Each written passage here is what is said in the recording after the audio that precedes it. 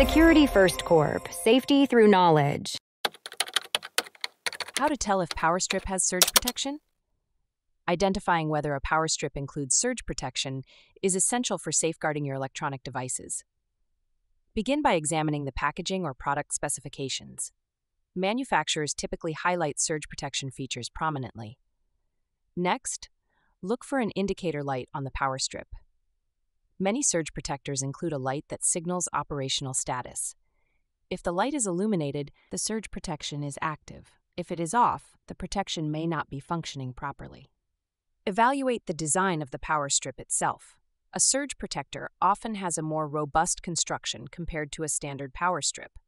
It may include additional features such as a reset button or a fuse. These components are indicators of surge protection capability. Check for the Joule rating, which indicates the amount of energy the device can absorb before failing. A higher Joule rating typically signifies better protection. This information may be found on the label or in the product manual. Additionally, examine the number of outlets.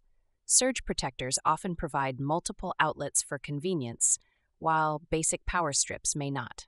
Always ensure that the product is UL certified or compliant with safety standards. This certification guarantees that the power strip meets specific safety requirements. Lastly, consider the price point. Surge protectors are generally more expensive than standard power strips due to their enhanced features.